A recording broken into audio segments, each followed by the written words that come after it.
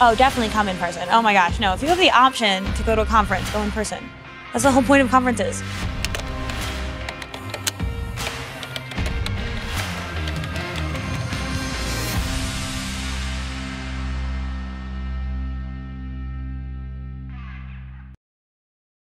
Hi everyone. I'm gonna start going now because we're at the 45 mark.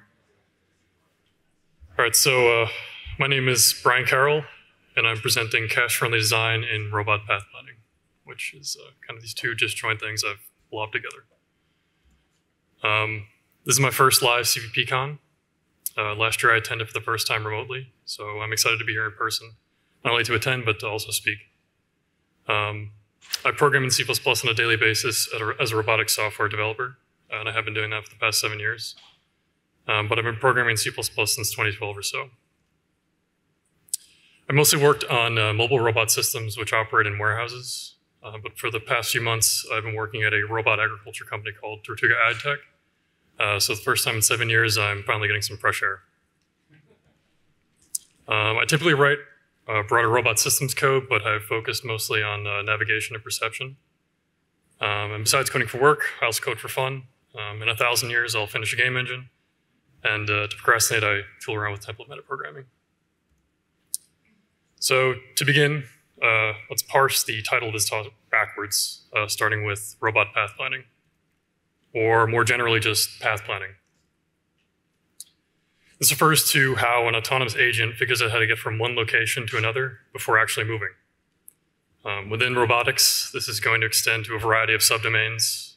Just as we plan paths for our robot arms to manipulate objects they're grasping, robot vacuum cleaners plan their paths between rooms in our houses to pick up cat hair. But the concept of path planning obviously extends outside the domain of robotics. We have path planning in video games, online mapping services, and even in computer network packet routing. So onto the more kind of philosophical programming focused part of this, which is cache-friendly design.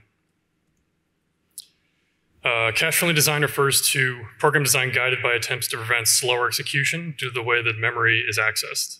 And because most CPUs we actually use these days are faster than our memory hardware, we're accessing data through some complex pipeline of connected cache levels that sit between the CPU and main memory. Most of you know this.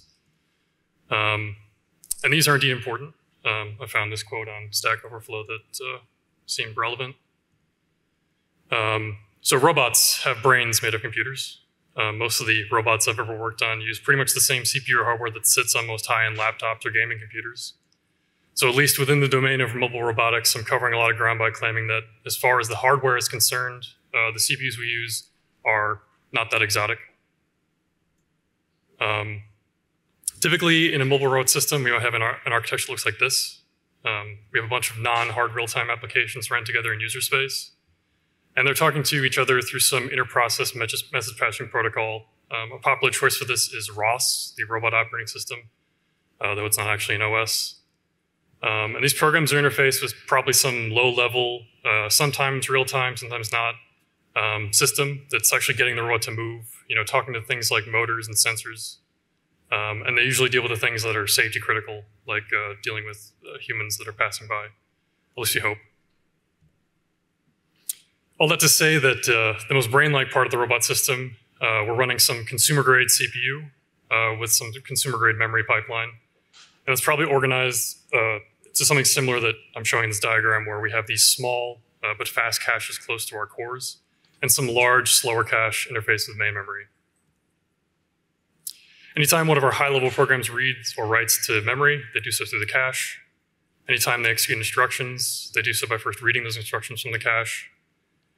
And in order to reduce the amount of times that we need to reach into slow main memory, the cache is populated with possibly relevant data besides the data that our program is currently accessing. This is called prefetching.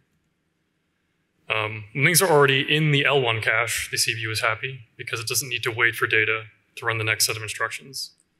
But sometimes the data that a program might need has already been removed from the cache or wasn't there to begin with. This is called a cache miss. So cache misses can happen at each level of the cache pipeline. If the data isn't available in the L1 cache line, the L2 cache is checked, so on and so forth.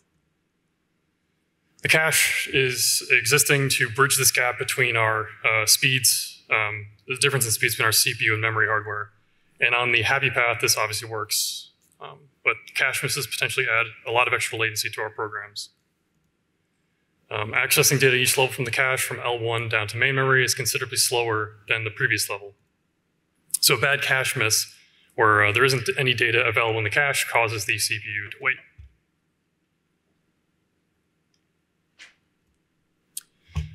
This wait is called a CPU stall. So there are mitigations that are beyond our control, such as out-of-order execution, hyperthreading, that allow our CPU to run instructions while it's waiting on a cache miss to be satisfied. But we can certainly attempt to write code in such a way that makes the best use of our cache pipeline. And in order to do that, we will have to minimize the number of cache misses that occur during the execution of our programs. So that brings us to the high-level goals of this talk. So I'd like to show how to implement some path planning code that could be used on a robot system or some other system in a similar domain that is performant, and for the sake of this talk, specifically cache performant. I want to do so with things that are available within the STL. And I will show that we can keep these choices relatively simple. We don't have to deal with memory allocators or writing our custom memory allocators if we don't actually want to. And I'll also show that we can make these choices guided by measurement. So to begin with an implementation journey, let's focus on a motivating problem. We want our robots to move. This is a noble goal, usually harder than it sounds. Let's focus on mobile robot systems. Mobile meaning that they should definitely move. And let's focus even more specifically on robots that can pretend they live in a 2D world, like autonomous forklifts moving pallets around, home robots moving from room to room to conserve battery, or even outdoor robots like tractors, berry pickers, or delivery systems. Even though these robots hallucinate a low-dimensional space, moving around is a hard problem because the environment they work in is chaotic. They might experience blockages while driving that they directly observe, or that they're informed about by some central coordinating system, or even information that's shared between them, between other robots. So they likely need to be reactive with how they come up with these new plans towards the goal they're moving to. A hypothetical state machine for navigating a robot might look like this, where we have a robot that's initialized with some information about its environment, typically in the form of a map or a graph. It might get some command to go somewhere else. It'll come up with a high-level reference plan all the way to the goal. We'll call this a global plan. And then it will follow this global plan as a reference while it uses some lower-level optimizer to make adjustments around obstacles. When the local control system that's used to dodge the obstacles can't figure out how to react, the system will likely drop back on the global planner for a new plan. And this cycle will continue until the robot reaches its intended goal. The problem is that coming up with these global plans, even though it's relatively infrequent given the kind of what happens during the lifetime of the system, they're typically resource intensive. This only gets worse as the state space of your planning problem gets larger. So we're concerned about minimizing the amount of time it takes to come up with a global plan as it factors into how reactive our overall system is. We typically want our robots to look intelligent, so they have to be snappy about rerouting. And someone is paying for these robots to do things, so time is money. They can't be sitting around for long. So what would a typical environment look like for these robots? An easy example that we can't get away from these days is a mega warehouse butlered by mobile robots. So here I've drawn up a hypothetical kind of top-down view of a distribution facility. It's probably kind of hard to see on these screens, but it's a bunch of repeated areas with shelves, probably holding like protein powder or something, whatever you buy from a mega corporation. At the top and bottom, there's areas that the robot might take these goods for pack out, shipping. This facility represents something that is fairly big. This one is about 0.8 by 0.4 kilometers, but this is by far not the biggest, where each pixel here is about 5 centimeters of space. And from this, we can extract a spatial graph. I did this using some kind of fancy little Python script. So zooming in to see things a bit better, we see that the graph effectively establishes some nice central pathways between aisles and shelves that the robot can plan along. These aren't unlike the static network of robots used by Google Maps, or a pre-scripted pathway we use for characters in a video game. So let's assume these paths we're extracted from the graph are all kinematically sane, and the robot can traverse them without actually getting stuck when it tries to execute. To get from place to place, a robot would compute a global plan from its current location to some other location in the map. So that's kind of our motivator here. So just to get this out of the way, why not pre-compute all possible paths a robot can take rather than run some kind of online search? And probably the best we can do in terms of memory performance is just load sequential blocks of data from memory. And why not just bypass the need for some complicated algorithm in the first place? If it was simply a matter of traveling from vertex to vertex in this graph, we could probably get away from this, even for relatively large graphs. But as I mentioned, the environment is dynamic. So as soon as edges become inaccessible due to blockages that we can't know ahead of time, the topology of our graph is going to change. So pre-computing every possible plan is just not possible. It leads to some combinatorial explosion. So what do? We're going to employ a shortest path search algorithm. The canonical example here is Dijkstra's algorithm. It kind of encapsulates a lot of the same flavor of breadth first search that we'll see kind of repeating. We also have A star, which is effectively a superset of Dijkstra's. Lifelong planning A star, D star, and so on. But from this set, I'm going to focus on Dijkstra's algorithm. The reason for that is because, kind of anecdotally, it's a go-to for path planning systems in a setting where you can know the graph that the robot is planning on ahead of time. So as such, it kind of covers a lot of practical application ground. It's relatively easy to implement in C++, and I can definitely show you how to implement it in the STL pretty effectively. So here is a kind of semi-famous Wikipedia graphic showing how Dijkstra's evolves over time. What we're looking at here is a spatial graph embedded upon some kind of uniform lattice structure like a grid. And in this lattice, there's an obstacle that the path has to be bent around. So these kind of implicit edges are blocked off by like a shelf or something. And here is the actual algorithm. So we're implementing a point-to-point version of Dijkstra's. Our function is going to accept some kind of prior graph, a start and goal vertex within that graph. And then we're going to initialize this with a visited set. So this is going to be used to memoize which vertices we've evaluated and how we got there, as well as a priority queue, which will contain the next best vertex to evaluate based on their computed total distance from the start. We'll put the vertex in the queue with 0 distance, and this will be the first vertex that we pop off the queue. The algorithm will proceed until the queue is empty.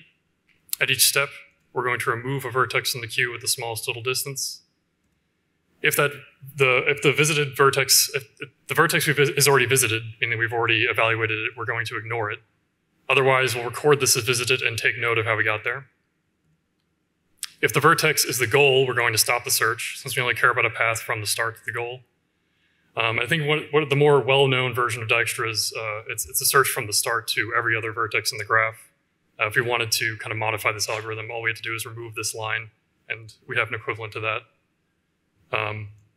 If the vertex is not the goal, we're going to inspect every connected vertex that we haven't yet visited and add those vertices to a queue with an updated total distance. When we found the goal, the algorithm is going to return to us a set of transitions that we can walk through from the goal to the start. The path that we recover from this is our distance optimal shortest path.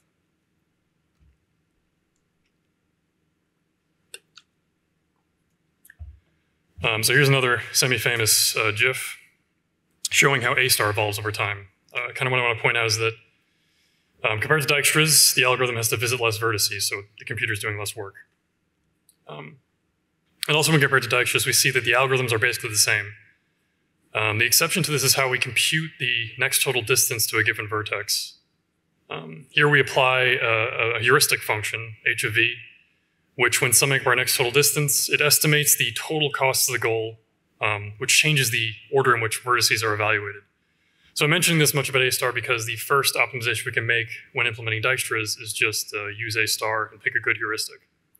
But for this talk, we're kind of interested in optimizing the work the CPU is doing in a somewhat orthogonal domain. And that said, as you can see, the structure is pretty much the same, so any cache-guided optimizations you can make with Dijkstra's are going to easily carry over to A star. So some more targeted implementation goals here.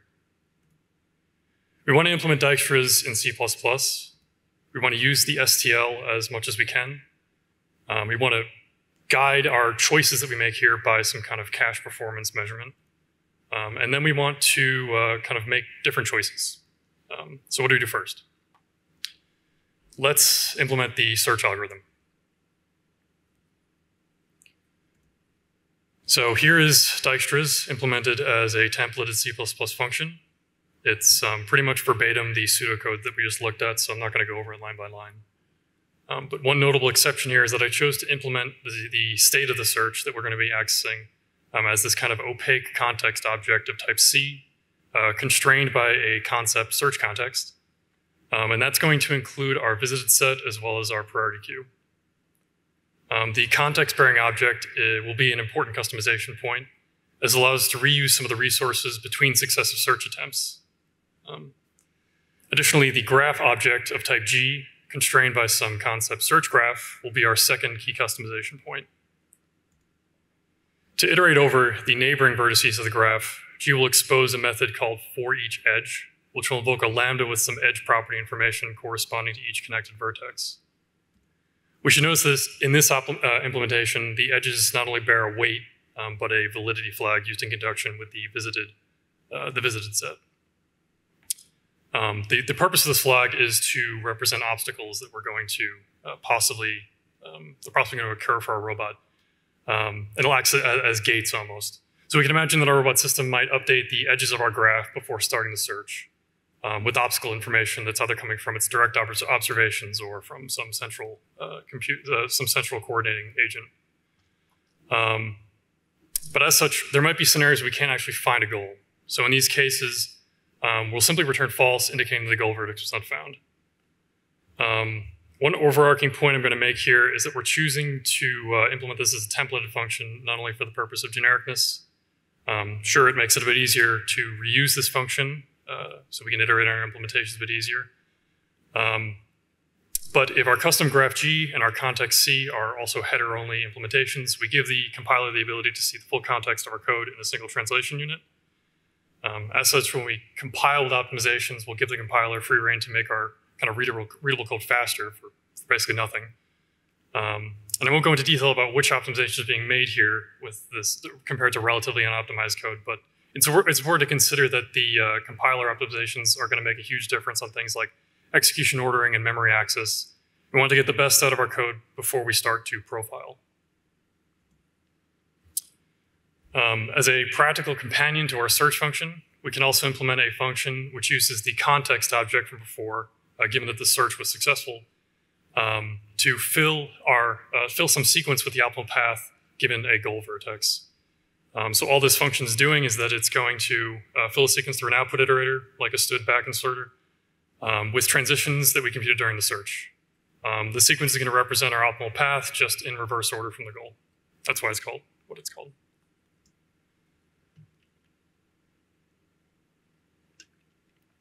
So what else do we need here? As mentioned, I introduced two customization points to our search function. The search function itself is basically done. So let's start with the graph. The graph we have needs to hold our adjacencies between vertices. These are the edges of the graph.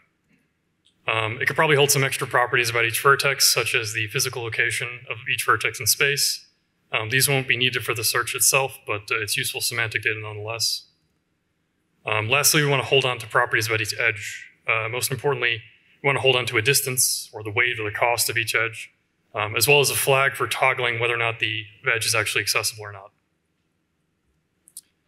So in search, I constrained the graph type by some concept. So here's a simple concept just to check to make sure that some key methods are required. And here is a full declaration of our graph, kind of that fulfills that concept.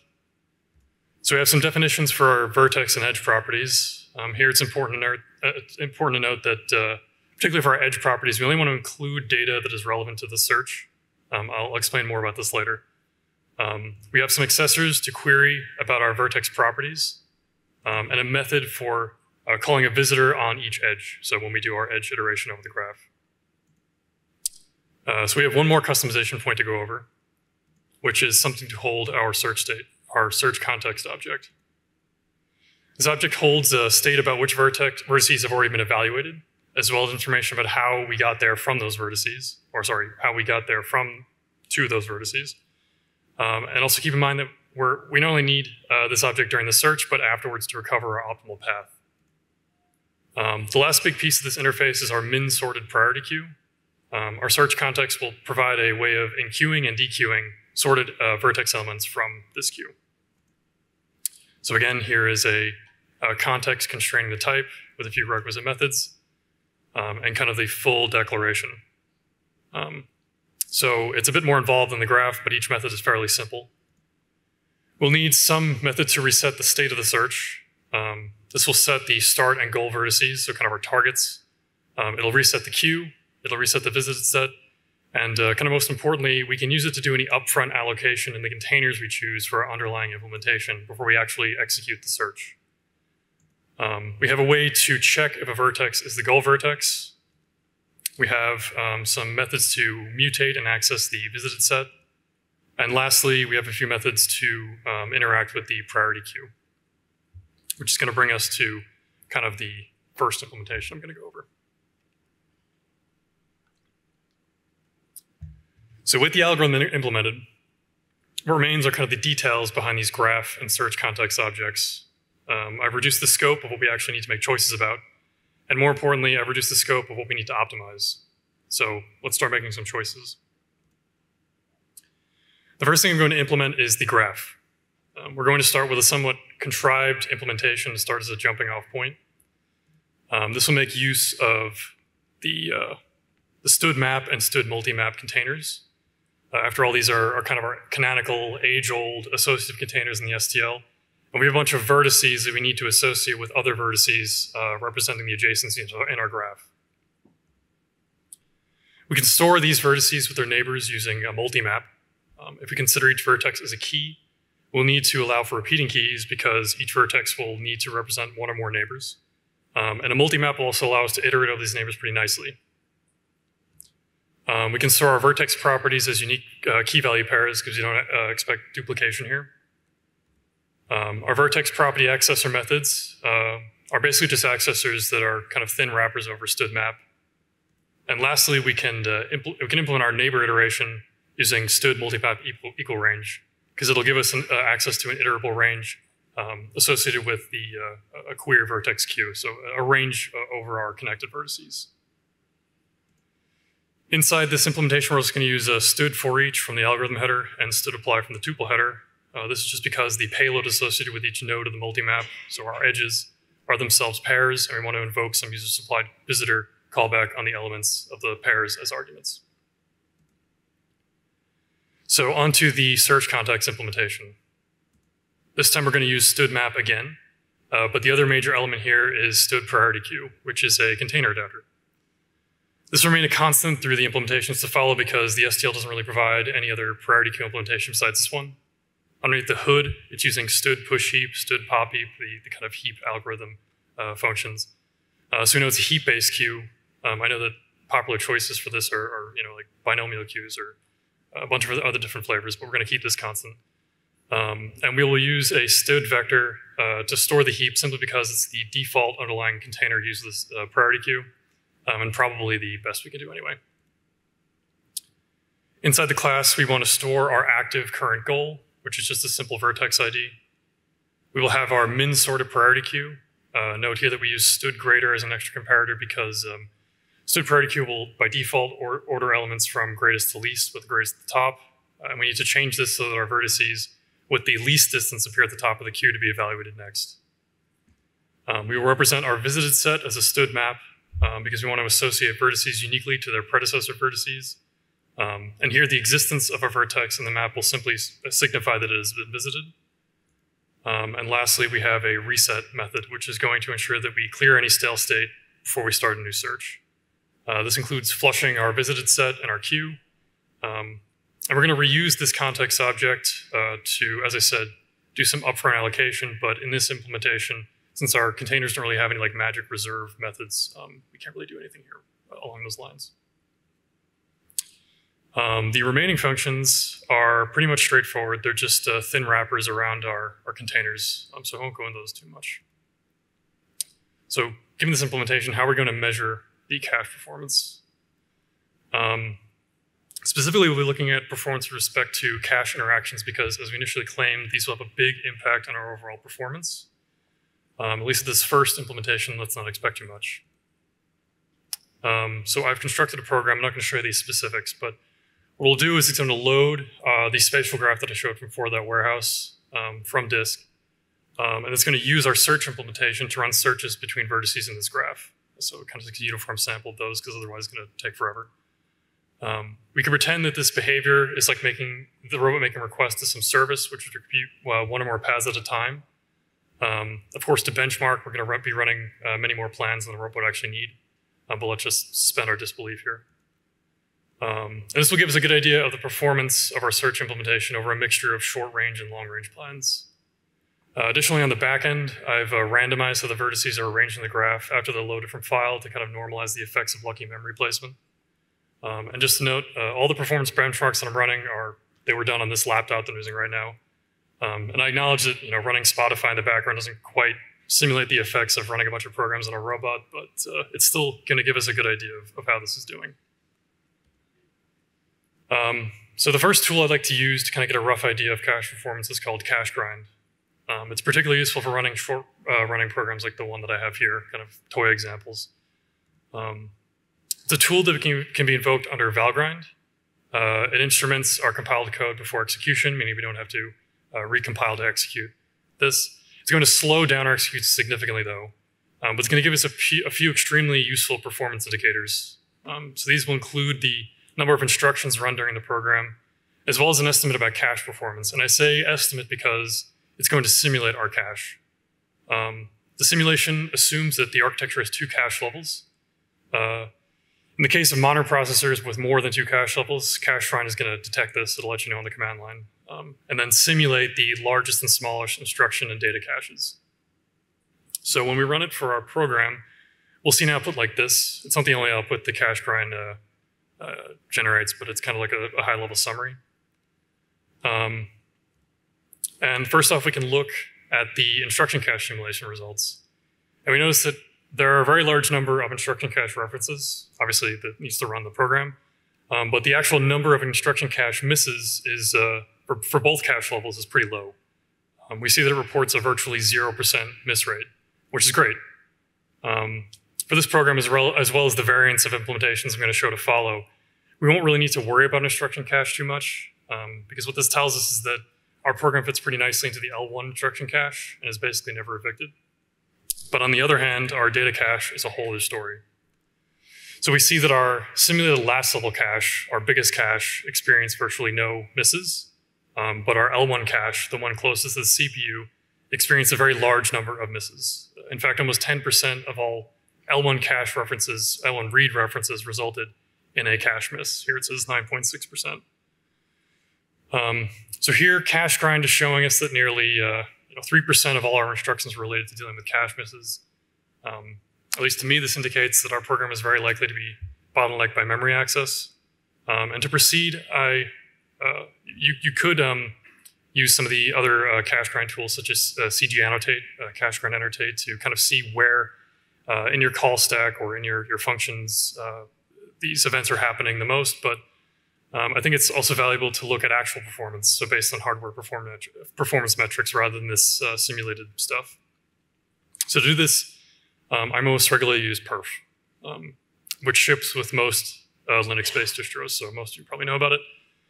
I'm fairly saying that most of us in the robotics world, confident saying that most of us in the robotics world are using some kind of Linux distro, so it's available to most of us. To my knowledge, there are similar tools for Windows, but I haven't really used them. I've used vTune for Intel chips. That's pretty good. So perf is what is referred to as a sampling-based profiler. What it's going to do is record the state of hardware counters during execution at some designated rate. And what it can do is it's going to give us insights into these things like the number of CPU cycles, instructions, cache misses, etc., that happen in particular function calls. It can be run and attached to live programs, which is pretty good if you're running like a live robot system. But the problem with perf, in my opinion, is that it's kind of hard to visually parse the output, I mean. So to look at the results that perf generates, I like to use this nice program called Hotspot. which among other things will produce an interactive flame graph of particular events that show us which function calls contributed to the most of a particular event. So here we're going to look at instruction counts, cycle counts, cache misses, representing these flame graphs. This is going to help us kind of guide us to look at which functions we actually need to optimize the most. So I have some kind of pre-baked images, but I also have kind of cache grind running in the background. I already loaded the results from our first implementation here. And what it gives us is this nice, summary. We can kind of sort by particular events, but what I like to look at the most is this flame graph representation. So let's first look at the instruction count summary. There's a lot going on here. I doubt that anyone can even read this, but I'll kind of try to explain what I'm mousing through as I go. So what this is showing us is kind of a stack up of our nesting calls. Kind of at the lowest level here where my pointer is the search function. So that's the total execution from start to goal. And then we see summaries for the instruction counts of all the calls that happened, or at least the calls that were outlined that perf knows about. And they're nested or kind of arranged in terms of their the number of instructions that they actually required to run. So from this, we can see that a couple of them kind of required the most work. In particular, our for each edge function call or method call was pretty heavy duty, as well as our mark visited. So these were the calls into our std map and std multimap containers. We can look at this also in terms of cycles. We see that indeed that our for each implementation is looking pretty bad. It's taking the most time of most of our program, but it's also where most of the work is happening, so it's kind of reasonable to assume that that's where that would occur. And then lastly, let's look at the number of cache misses. So we see that there's that the for each edge method is also dominating in terms of the total percentage cache misses that happen during our program, as well as the cycles. So we probably want to dig into this a bit more. To do that, we can just click on the function and then kind of look at the component calls that it made. And we see that part of the calls include querying the visited set. So again, querying a std map to see if we had visited a node or not, as well as querying the multimap, which we do to iterate over our edges. So probably the best place to start with optimizing is going to be looking at that for each edge method. So let's do that now. Before I get there though, I think it's probably good at this point to establish some kind of guiding principles that we're gonna kind of adhere to as we make the optimizations. So a good core tenet to cache performance is what is referred to as spatial locality. In essence, what this means is that we're going to try to keep our data close together in memory. Oh, my bad. Thank you. So let's kind of move on here. In addition to this, we want to achieve good temporal locality, which means that we want to try to construct our program in such a way that we're maximizing the amount of times we're accessing the data that's already in the cache. So some good rules of thumb for achieving this, kind of at both ends, are laying out our data so it can be accessed sequentially. As I mentioned before, specifically with our edge properties, we should restrict the amount of data that's held in these structs. Specifically restrict them to the data that we actually need during execution, because we're going to be iterating over this. So if you have a bunch of data in these structs that are irrelevant, even if they're tightly packed into memory, we're going to need to hop over data that we aren't necessarily going to use. This obviously affects the data that's going to be around the data that's relevant. And so we're going to have a bunch of irrelevant data in our cache lines, so we don't want that. We should also try to reduce the number of pointer interactions in our programs. Specifically, we want to avoid having to dereference pointers to access data in any linked node structures, so linked lists and maps are included in that.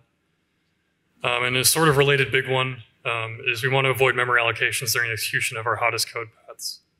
I think it's a pretty well-known thing that mechanisms of memory allocation can be relatively slow. This is because memory allocation itself is pretty non-trivial. But the general purpose allocators do their best. When we call our pushback or in place implementations, they're going to be called.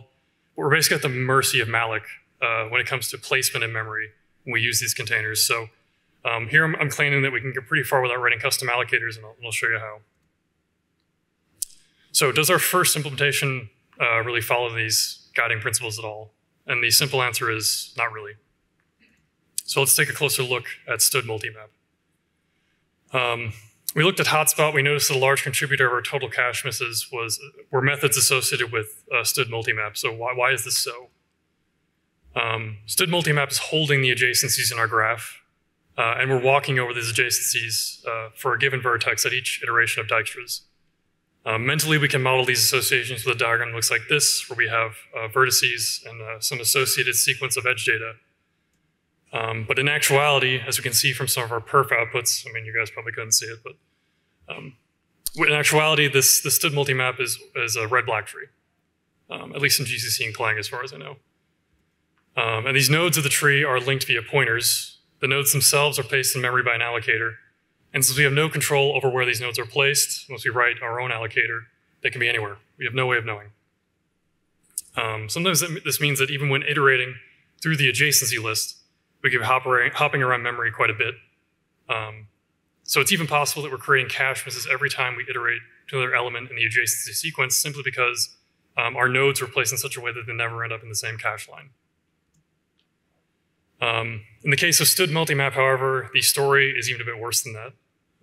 Finding the values associated with the key in a std map or a std multimap involves walking the tree until we find a node with a matching key. So this applies to std equal range as well as std find. They're implemented as these O-log event search operations. So even beyond iterating through our adjacencies, we're going to be jumping through nodes just to find the adjacencies to begin with, because we need to find them in the tree. So since our search function naturally needs to query the std multimap rather often, we find ourselves with a rather pathological case.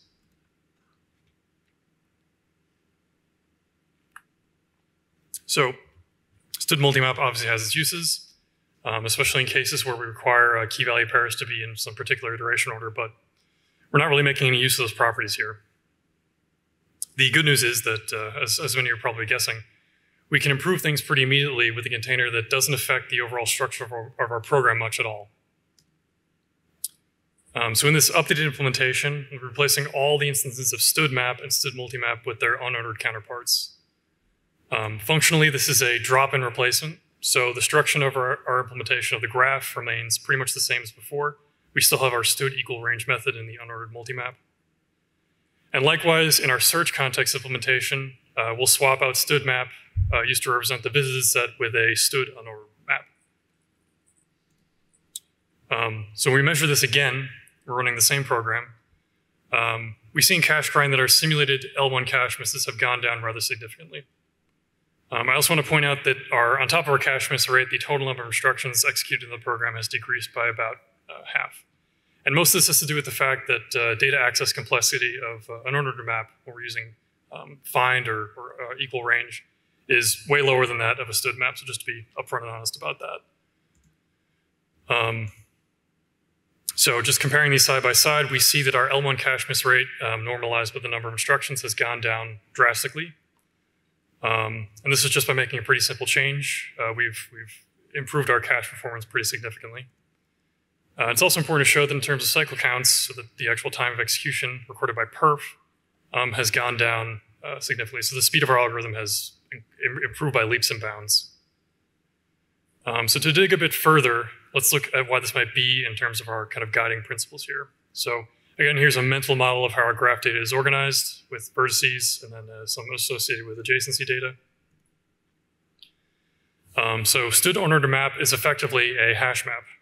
This means that the data structure itself is comprised of an array of buckets, each which point to some kind of linked list or tree structure. And because multiple keys can be resolved to the same bucket after hashing, access is going to involve walking these linked structures to find a matching key by inequality comparison. So similarly to std map, the nodes attached to these buckets are placed in memory by an allocator. So at least in the default case, there's no guarantee they're going to be adjacent. I tested this out in Godbolt a bit. Even when you mess around a bit, you can see that the addresses are pretty far apart, even in the same sequence. So we've reduced the number of total indirections in our program by a lot because you don't have to search the tree anymore, but there are a lot of potential cache misses still because during the call to equal range, we're going to be traversing this tree or linked list. So in order to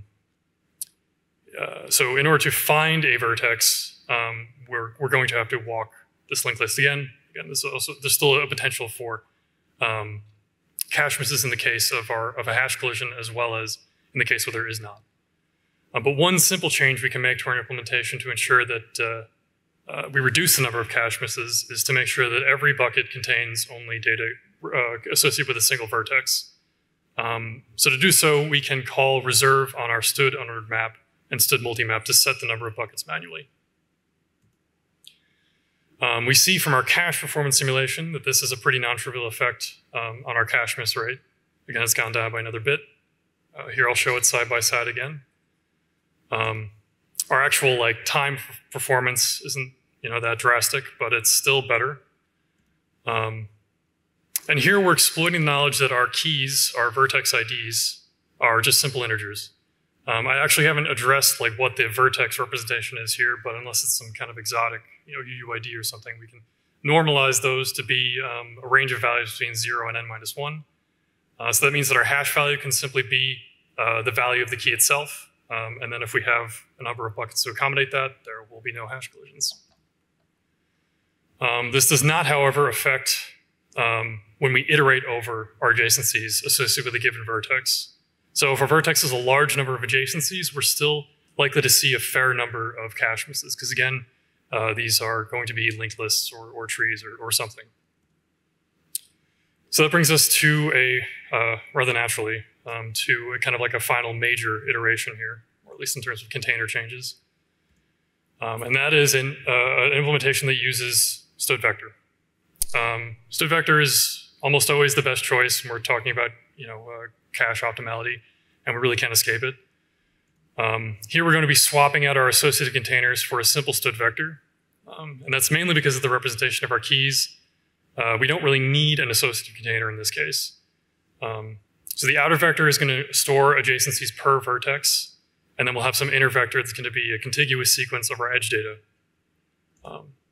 To reflect these changes, we have to update this for each edge method a little bit, but notice that the structure is going to remain pretty much the same. We're still going to use for each, and then begin and end to kind of iterate over our edges.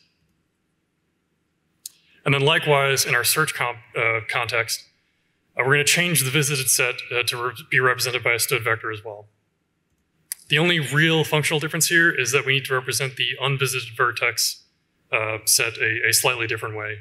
Before, we were basically just using the count method in a map to check to see if a key had existed. But now we need to kind of assign a special status to each unvisited vertex, because we're pre-allocating in this vector kind of all the vertices in a graph ahead of time, and then we'll need to assign them to something to represent that they have not yet been visited. And for this, we can just choose n, so the total number of vertices in the graph. So when we go to see if something has been visited, all we have to do is check to see if the vertex ID has not been set to n. As expected, because now we've kind of tightened up our adjacency lists to be contiguous sequences, our cache miss rate has gone down yet again.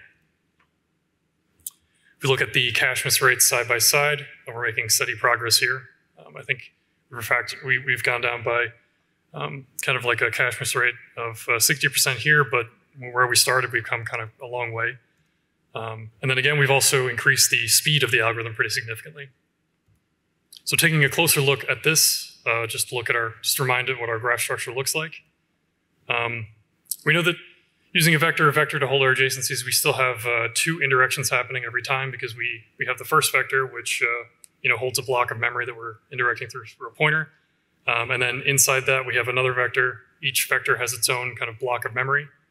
We're at least guaranteed that the adjacency data of our edges is packed into a contiguous sequence. So kind of one last iteration on top of that I wanted to show was that there is more we can do just by ordering the vertices in memory, kind of exploiting the context of our search problem. And this will kind of vary depending on the context of the problem that we're facing. In order to do this, we need to update the implementation one more time. So in this variant, it kind of looks the same as the last one, our vector of vectors. But we're going to be replacing our stood vector of vectors with a stood vector of subranges from the ranges library. Subrange is basically just a view or a fat pointer or whatever you want to call it, a pointer in some range. And we'll be using it to view subsequences of a single vector of edge data, all collated into a single block. So that's all the edges for the entire graph. So again, here we have the same number of pointer directions as our previous implementation. But with our vector-vector implementation, the inner vectors could be placed basically anywhere in memory because they all have their own disjoint blocks. And we've now collated all that edge data into a single sequence. We don't have to rely on our allocator to guarantee that these edges are packed into a single block of memory. So we can proceed with sorting and make sure that it has some kind of appreciable effect. So the STL provides some facilities to sort things, namely stood sort. If we can find a single vertex sort to run just once after we load the graph from disk, then it's probably a pretty practical thing to try. Just by looking at our graph again, this is that zoomed in version of our roadway map, we notice that one of the kind of implicit properties here is that vertices that are closer together in memory are probably more likely to be neighbors. So why not try to sort our vertices in a way that they're physically closer in memory? So the goal here is that if vertices are going to have adjacencies, that there's going to be a higher probability of accessing data related to those adjacencies that will already be in the same cache line. So to do this, we can finally make use of that vertex property data. Before I mentioned that it was the kind of location in space, or x and y, in that 2D map. We can create this sequence of indices that can be used to remap the vertex data as well as the connected adjacencies. And then we can sort these indices with a custom comparison operation, which is sensitive to the spatial location of these vertices in space. So here I've just sorted the vertices based on their L2 distance, or the square L2 distance from the map origin, which is sort of arbitrary. I also tried kind of sorting with respect to the x direction and the y direction. They all seem to work fairly well, but this was kind of the best. And we noticed that by running our program again, we reduced our cache misses, again, actually by a surprising amount. Looking at the numbers side by side, the performance boost in terms of cache misses is pretty significant. We've also got a pretty good speed up again. And again, the structure of that program with respect to the last implementation hadn't really changed much. All we did was kind of view into some correlation of data rather than have these disjoint vectors. So to close out with some final remarks, cache performance is performance, whether it's high frequency trading or robot path planning.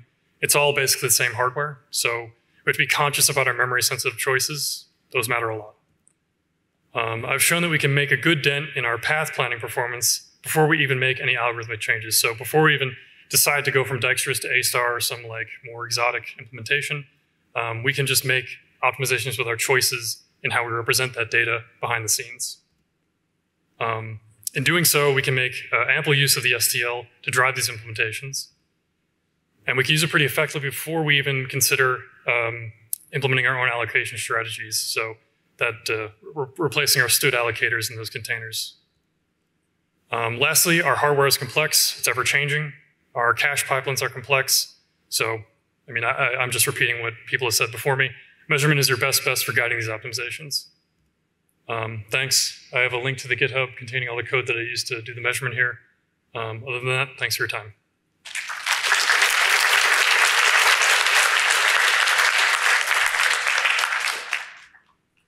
Do you have any questions? Hey, Brian. Great talk. Thanks for presenting it. I had a question about one of the slides. So if you go back to the part where you instantiate the subranges. I'm using this nifty slideshow that's like 2D, so give me a second. Oh, you passed it. Right here. Yeah. Could you explain that part again about what the subrange is doing there? So what we want to guarantee is that all of the memory that we're going to be looking at is kind of packed together. Before, it was a vector of vectors. Those vectors can be anywhere in memory. So we're using the subrange here to just view into that second structure of edges. The edges are all packed together. So we're replacing the stood vector vector, that second inner vector, with a fat pointer or a view. It kind of felt that if I left it as a vector implementations, then I'm kind of just getting lucky with memory placement if the sorting worked. But here you can actually guarantee that everything's close together in memory.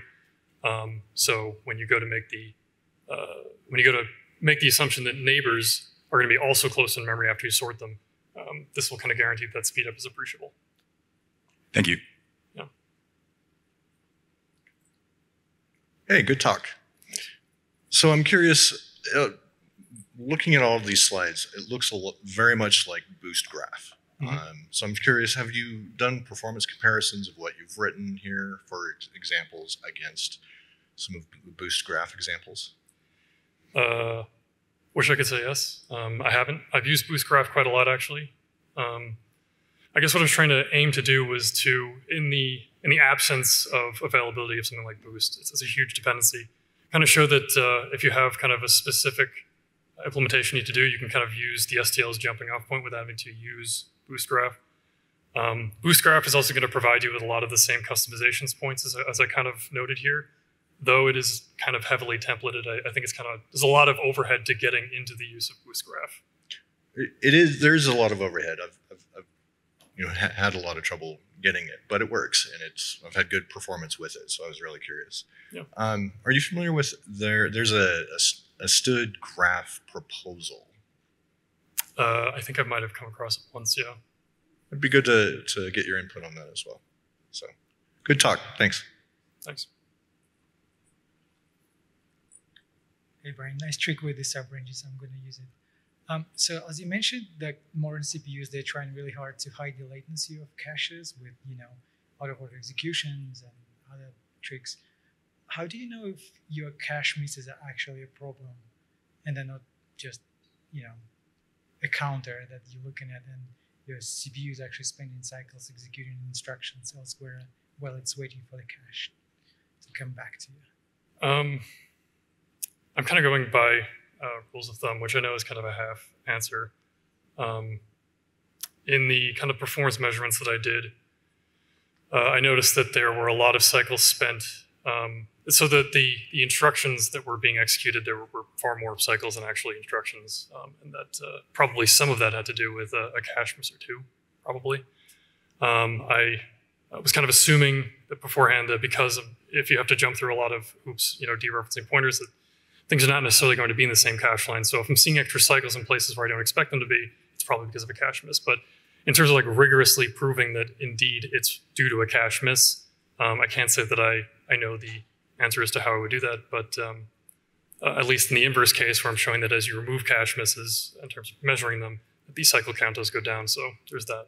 Sorry, it's not a really great answer to your question. Yeah, okay. Because that example you shown with the reserve case, right? So your cache miss count went down more than you gained in performance. So it's kind of curious about that case. Yeah. I think I wanted to show this kind of like a clarifying case that it maybe isn't always about. Because most of the optimizations, they actually reduce the amount of work that's being done, not necessarily they do affect the cache effects. They have the cache effects, but they also reduce the complexity of the algorithm. So I was wondering if there's a correlation, and when we actually did reduce the effect of caches with the reserve, the performance didn't go down.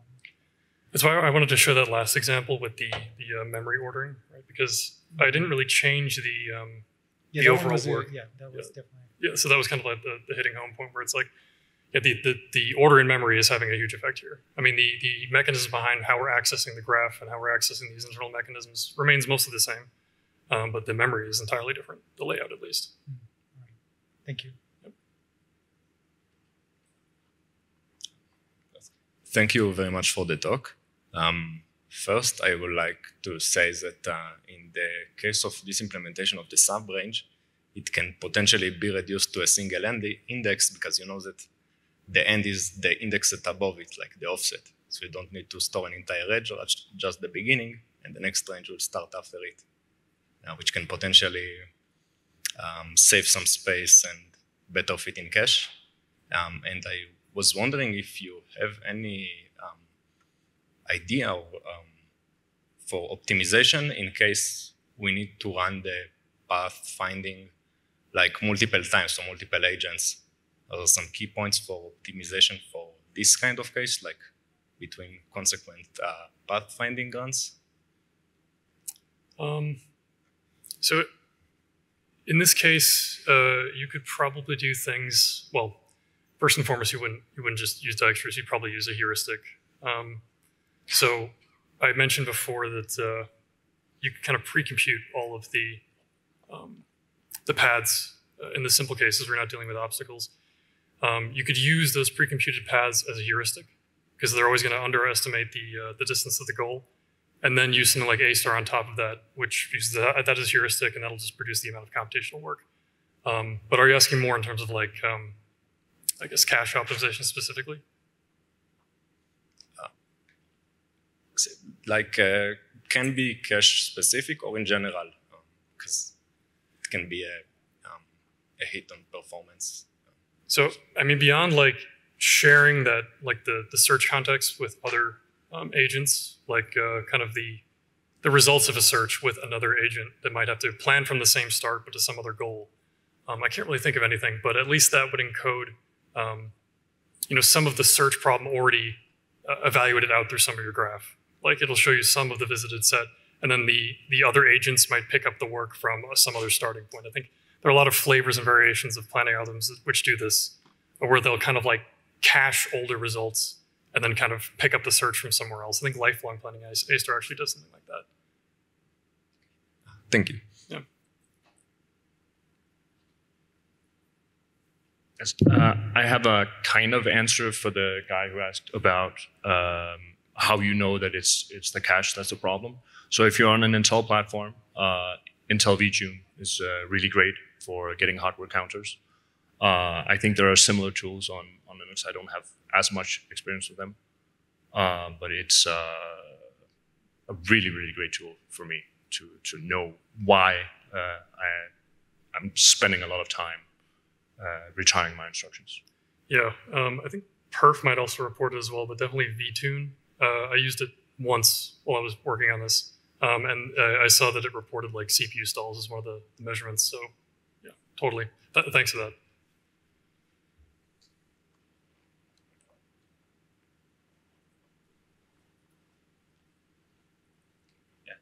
Thanks, great talk. I just have a quick question about your slide.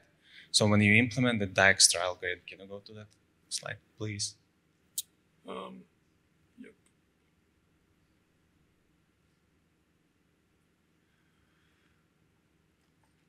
Sorry.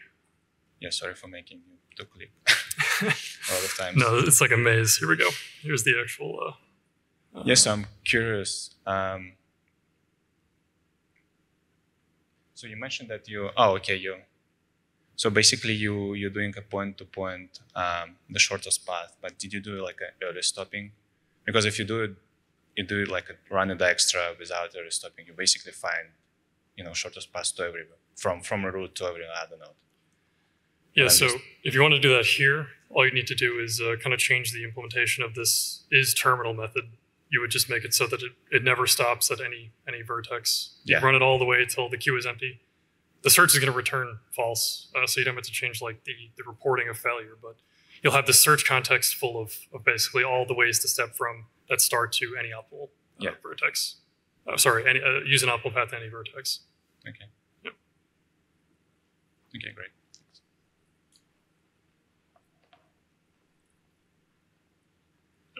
As everybody else said, thanks. I was wondering, do you have any helpful pointers for how to extend this to multi-threaded applications where Valgrind doesn't usually play as nice? I did get asked this question before. These breadth-first search algorithms don't really lend themselves super nicely, but if you were doing something like, as you were iterating over the edges, you didn't encode, and this is a little bit contrived. I know that it isn't exactly like relating to the search algorithm itself, but sometimes you might have to do something like a lazy collision evaluation, or some kind of heavy computation as you're iterating over the nodes, where your bottleneck is no longer going to be the search itself, but some other complicated thing. So if you're doing something like a collision evaluation on every edge, you might want to dispatch that to multiple threads for every node that you're attached to from a particular source vertex. I think that's where multi-threading has the most potential here. And so would you have to rely more on perf or Intel vTune instead of cache grind at that point? Yeah, probably. Or just make it single-threaded. But as soon as you start making it multi-threaded, obviously you're throttling the cache a lot more anyway. So your bottleneck is kind of shifting to some other domain. Fair. Yeah. Okay, thank you. Very nice talk. What the original implementation was dynamic in that you didn't have to know the initial size of the graph when you started, but one of the major ways that you solved the caching was by pre-allocating everything.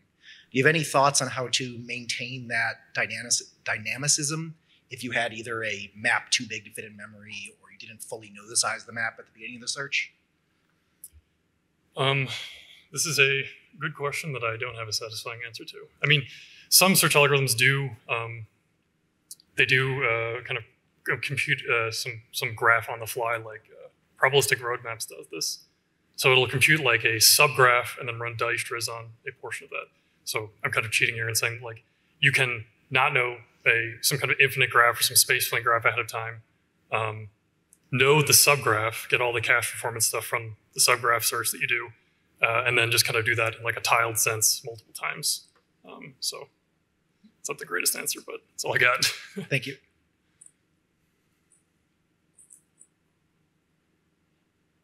All right, that's it. Thanks.